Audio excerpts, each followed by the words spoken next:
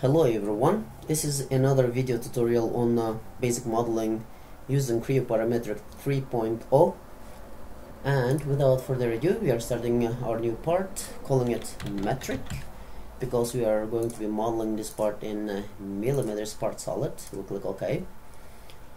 Sketch, define top plane for example, click sketch and orient it so it is parallel to our screen. Make a rectangle such as this one.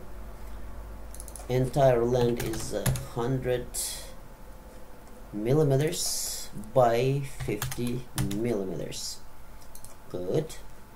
Let us make another rectangle in between here, which is going to be having following dimensions. So this is going to be 12.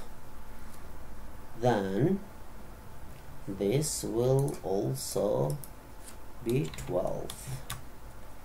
We will get rid of this and we will define this distance to be 56. Good. And as soon as I do that, we'll see that I'll lose my distance here, which is no longer solid but weak dimension. What I'm going to do is I simply select it, right click and make it strong. Now it is back to strong because it is dark blue. Good. We are good. Let us now make a circle in here.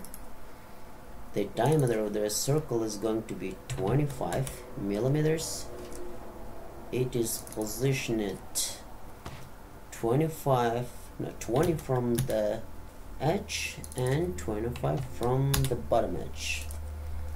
We are good. All of our dimensions are defined good. We do not have any weak dimensions, and our sketch is shaded, which is good to go for extrusion. Click extrude. How far do we want to extrude this?